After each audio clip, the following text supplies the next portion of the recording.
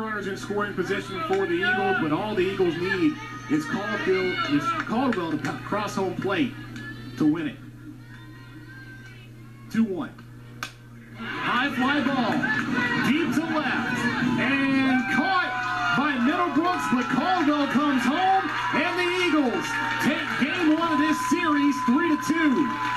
A walk-off sac fly RBI from Olivia Creamer to bring home Chandler Caldwell.